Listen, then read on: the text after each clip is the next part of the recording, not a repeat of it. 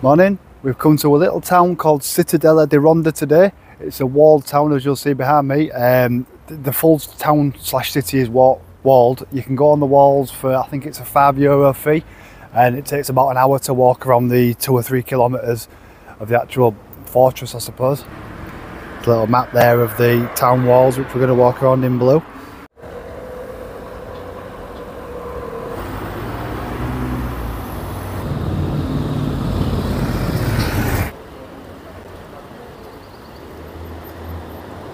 We just had a little walk through the town of the Cittadella now, and we're just finding our way to the entrance point for this wall walk.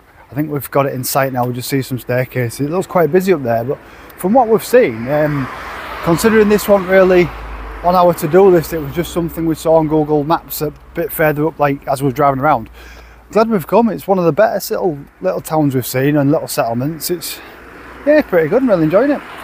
I do believe it's 3 kilometres around. You should be able to see some good views of the city and the cathedral in the centre of the city. We finally found it, the walls entrance. That's what I've been looking for the last 25 minutes. What you found, Leah? Just a little well. Just a little well. Let's have a look. Well, would you look at that? Just making our way now to the tourist entrance. Oh, there's a little dog here, look. Oh. Hello, puppy. We're finally in the wall area now. It's like a little museum there. What was that fascinating factoid? The walls are about, I've got a pamphlet. The walls are about 2.10 metres thick. Okay. And there's 4 gates, 450 metres away from each other. Oh, there you go. Cardinal points, no less. Cheers. That's the entrance now to the little city walls. We're just going in. We've just been given the information pamphlets and all the details about this thing, but this is like the start of where we're heading up now onto the walls. As Leah just told you, the 2.1 metres thick. Just been reading through the little information package we've got, telling you all the information in English. This is actually Europe's most intact medieval parapet wall. You might be able to see just behind me there how far it actually goes around, all the way around this city. You can see it in the distance. So far, it's been very, very impressive. We've only just come out of the actual tourist information area, but this is really spectacular, yeah, really good. Over there in the centre of the town or the city is the actual cathedral, which looks really impressive from up here with all like the terracotta tiles, and what a place to live.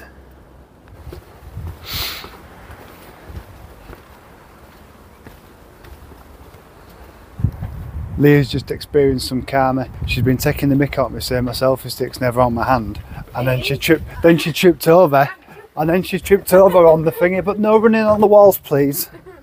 And I was just bloody taking a picture. Every picture I take for Facebook, does this one be wandering around with his stick in his hand? This is a YouTube channel, not a Facebook channel. Yeah, but I do Facebook. Your face ache.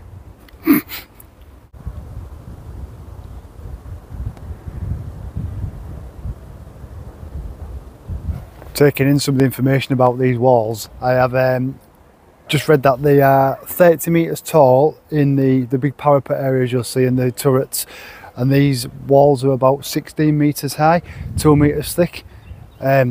Really impressive how this is still standing.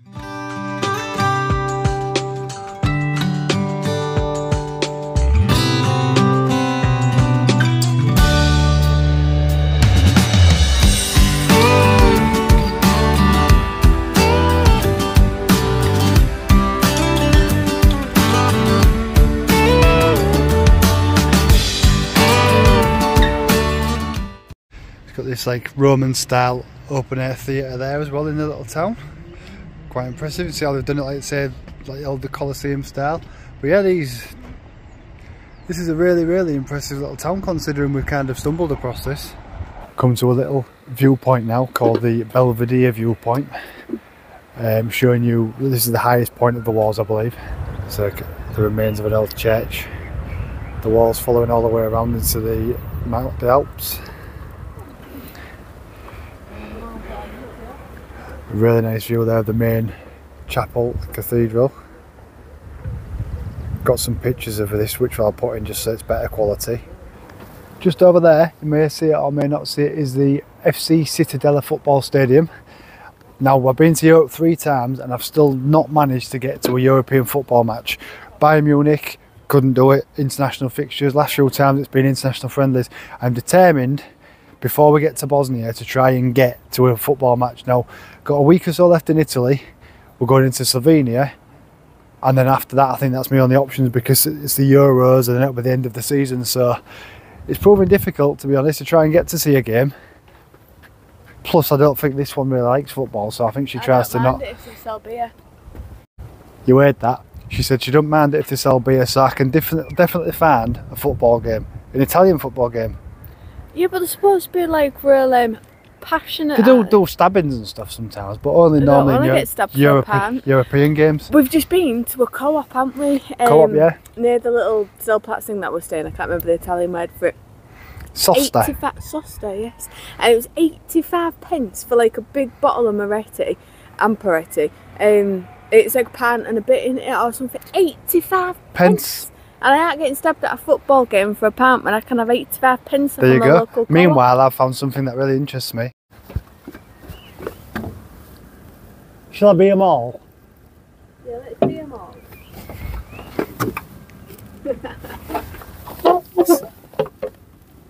Slightly small. It's a small face. I just like doing that, don't I, when this option comes. Every time there's a hole to poke your face into, you find it, don't you? Yes. This was the highest point on this particular wall route.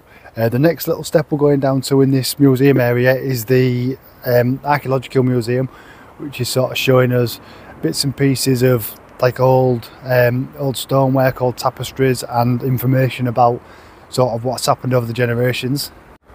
Football stadium that close, and I still can't get to a game because they don't play until Sunday, and we're going to Venice today.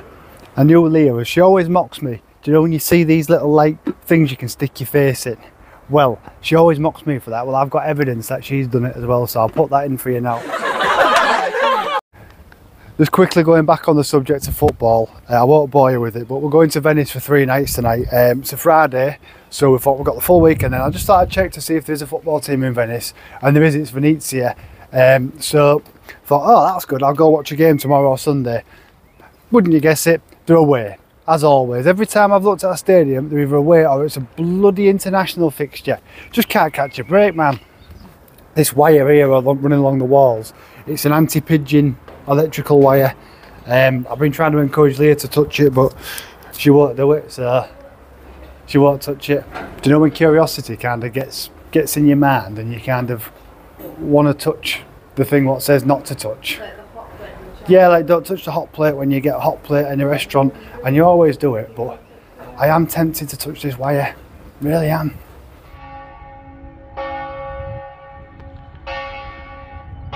I mean, it's only 12 o'clock, but this has been banging about 12-15 times already. Coming to the end of the wall walk now. It's been a good hour walking around, taking in all the sights. One thing I will give it though is like it's got this canal or stream all the way around it, which I'm presuming was an old moat, but that's full of fish, and it's just nice to see, really. Making our way out the exit now. Couple of little historic sort of creepy characters going down these stairs.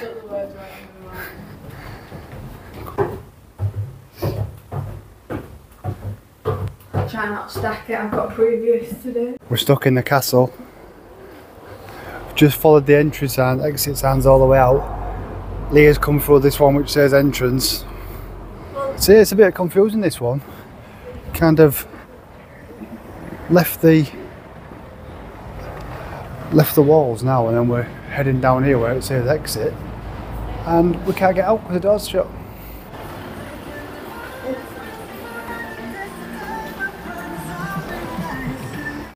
So we're just leaving the walls now, back to the car park, and we're heading off to our next destination, Venice, for 3 days. We booked a campsite, so we're going to have 3 days there to explore at our own pace.